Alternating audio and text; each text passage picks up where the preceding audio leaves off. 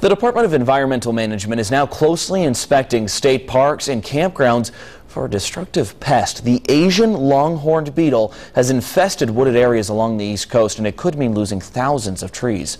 Rhode Media intern Natalie has the details from Lincoln.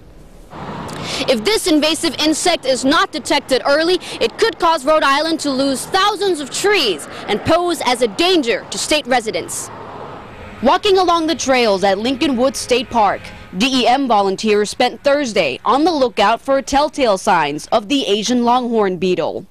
It's a glossy black pest with white spots, most easily recognized by their staple long antennas. It was imported with industry, and because it has no natural predators, it just kind of took over. These beetles are not a direct hazard to humans, but the trees where they lay their eggs suffer as these inch-long beetles eat their way through the insides, leaving distinct exit holes that's easy for a trained eye to spot. If they go undetected for a long time, because they would hop from tree to tree, and the only effective way of removing these beetles is to actually remove the trees.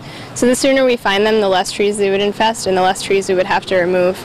In fact, massive outbreaks have led to the removal of around 27,000 trees in Worcester.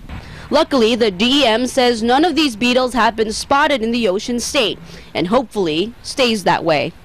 Biggest thing that we can stress is not to transport any firewood if you're going on vacation, and if you are coming from vacation, don't bring any firewood that you bought in another state back to Rhode Island.